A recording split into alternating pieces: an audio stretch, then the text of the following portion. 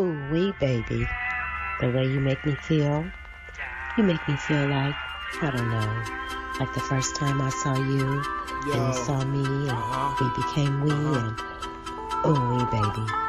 The way you make me feel like the first time I touched you, and you touched me, and the electricity. Ooh wee. It's mind control. Do you think that our people have a problem with dominant and recessive genes?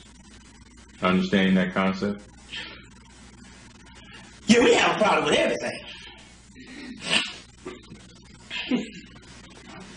You know,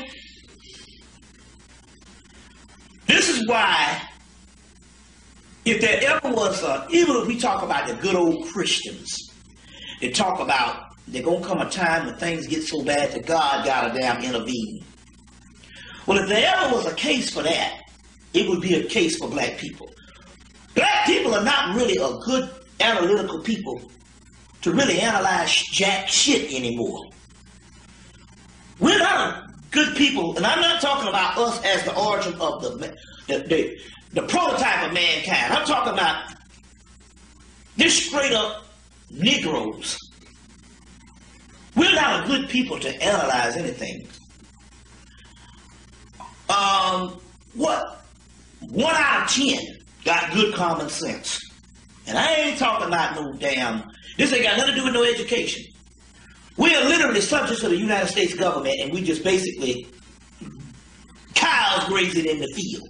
So if there's anybody who ain't going to analyze nothing is going to realize anything about the recessive or anything like that, we have been reduced down to a people that just ain't going to doggone look into things outside of what this damn slave master tells us is legitimate. In terms of like the year, is it this year? Well, it's interesting. Basically, when these things was written, and the ancient scripture and what they were actually talking about, the signs that we're talking about was consciousness. That was consciousness. Because they also talk about the gathering of the masters. And those gathering of the masters, we've been doing it for the last 10 years, starting off with recapturing the history and then going into the mystery. The historical aspect laid the foundation, but even those in the historical foundation, a lot of those were not privileged to go on into the spiritual aspect. And I'm answering your question too, but I give you all aspects of it. They're not privileged because knowledge is a privilege. So for the ones who didn't get with the historical thing, the ones that still stuck in religion and think they're going to hell and don't know nothing about themselves, they were not privileged to learn their history. The other ones, and I'll explain what that also means too.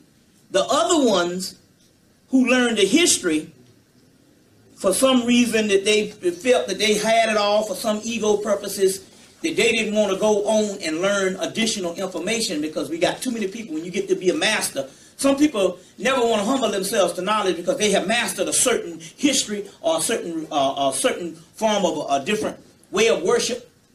And they're looked upon as an authority on something. So as a result, to learn something new means you got to go back to grade 1. And some of those particular people shut down, and they would rather just be only on that level of what they have mastered. So as a result, they're not privileged to get the higher knowledge. Then you have what is called a higher knowledge, which is all perspectives of spirituality.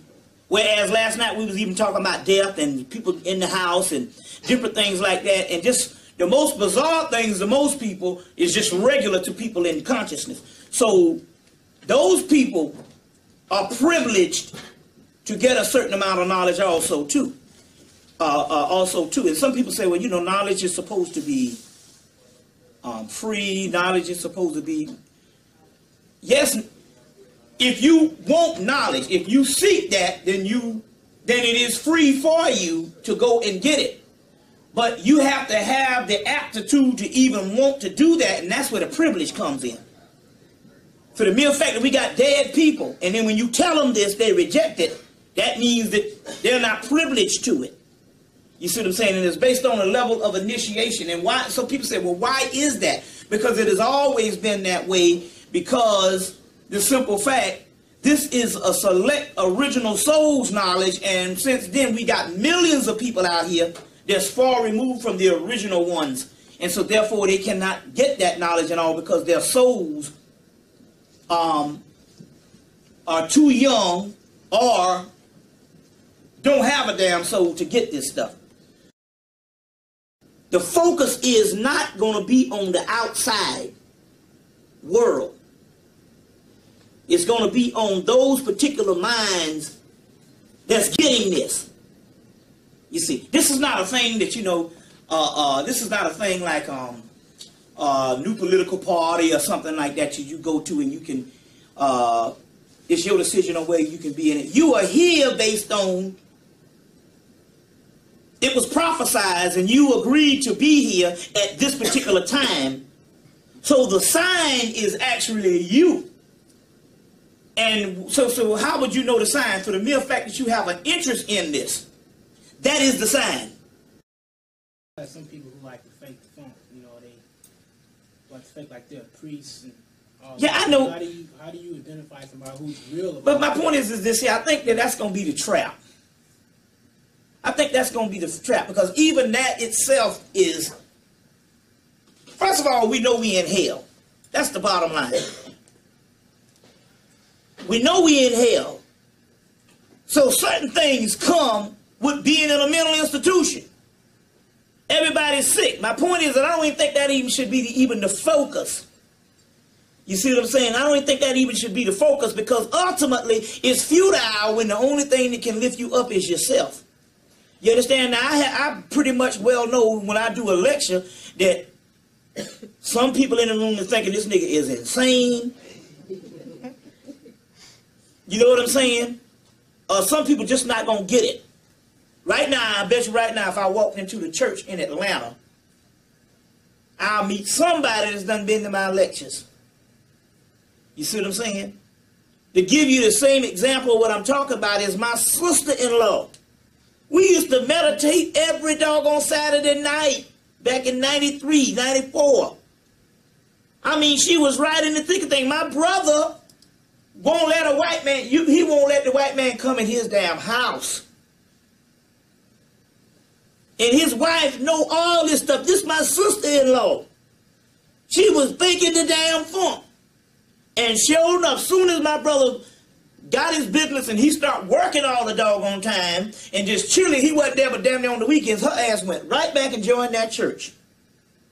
Knowing, but it's based on a social thing. All because she want her little damn 3 daughters to wear some fucking dresses. You know what I'm saying? And get into that whole social thing about church. So my point is but that doesn't have a hill of beans to do. I mean, that's going to be given. That's going to happen. You understand what I'm saying? I think if you focus on it, you see, plus also too, that is great. Because I got this in the notes. That is actually good. Now let me explain this to you.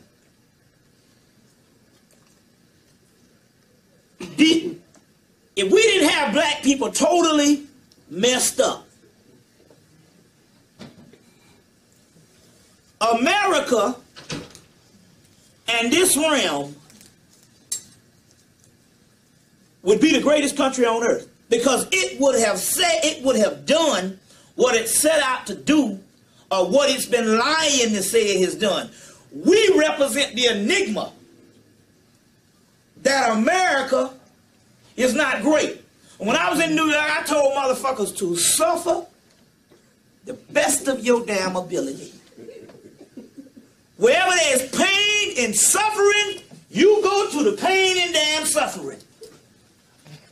Let it kick you in your ass. Because to want to even be a part of this doggone pleasure with this shit after they done kill you and your ancestors is admitting defeat. So, in so many words, in actuality, all that we the faking the funk, black people ain't this and black people ain't that, it's all good A ghetto phrase ain't never been one that came up in the 90s with the Snoop Dogg to dog shit. Was it's all good. Now what does this mean? America right now, with they merged with this America Online and Warner Brothers and all this great stuff, they are telling the people around the world that this is the dream that has been actualized, and this is the dream that has been carried out, and in so many words, the white man has made it. He's on top. And he's got the entire world saying, man, you are the shit. You got me on a cell phone. You got me on the internet. You got me on all this great stuff. And he has camouflaged himself where nobody is saying, this mother is fucked up, especially the people around the world. And yet they come in this country and everybody look at us at disgust because we can't get nothing right. And on the physical realm, we can't get nothing right. You look at BET and when they be fucking up. The show don't come on time and shit. It might go off for a while and stuff, you know what I'm saying? All kind of crazy stuff. Wherever we are, confusion and chaos is. But we represent, don't you understand? We represent chaos, but don't you understand that that myself is the greatness that we represent?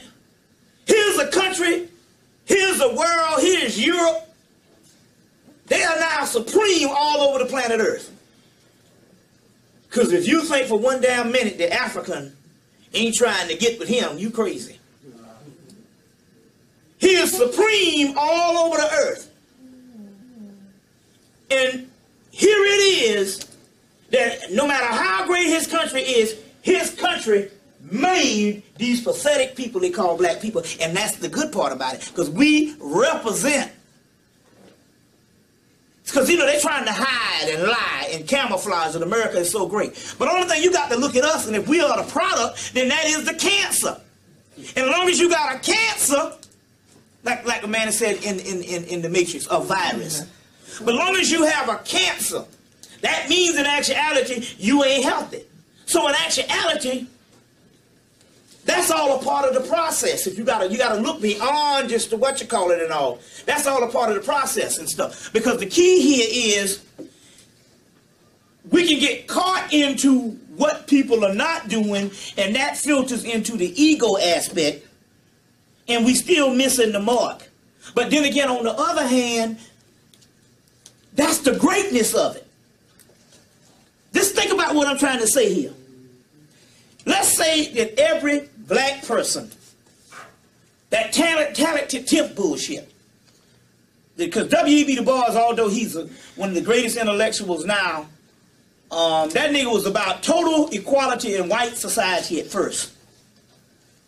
But let's just say that what the Boule, because he did come to his senses. It was late in his life, but he did come to his senses. Let's say if this the Negro Boule, and they would want nothing more. And just the average black person. And they're not necessarily bad. It's just because we just figure we live in the country, we supposed to do better in it. That's just human survival if you don't know nothing. But let's just say the average black person, that we all got what we wanted. And they can look back and they lifted everybody out of poverty. And everybody's on an equal firm footage. And now we like the other ethnic groups, like the Jews, like the Irish, like the Italian. You understand what I'm saying? We got human problems, but we don't have these racial problems and these equality things no more. You understand what I'm saying? We taking ourselves in society. Then, if this actually happened, then we would have lost. Because there wouldn't have been no vindication. Because apparently, to merge into this society, your oppressor would have to given you those things. And by him giving you those things, you understand what I'm saying? You can't blame him no more for being the person that he's not. So in actuality, you understand what I'm saying? Being the person that you can't blame him for being the person he's not. So in actuality, this is actually good. But you're at your, okay, but we came in at the highest high. Yeah. So then we dropped to the lowest low. Yeah. So then there's the white man. Right. Here. Yeah, exactly. And we have really fallen under him. Yeah. Thinking that where God's supposed to be. Right. Thinking we're Well, that's the other part of it. So you don't have nowhere to go but up. Yeah, and that's the other part of it. If you give in to him totally, and everybody seemed to be all right, that means that you will only accept the low level, because that's all he is, civilized barbarism. But the physical thing is saying that your DNA chain is coming back. Well, naturally, that's yeah, but when you talk about DNA and all that stuff, you know what I'm saying? You're talking about something that's more than just the physical. Right. It's the spiritual. Right. But remember now, That's right.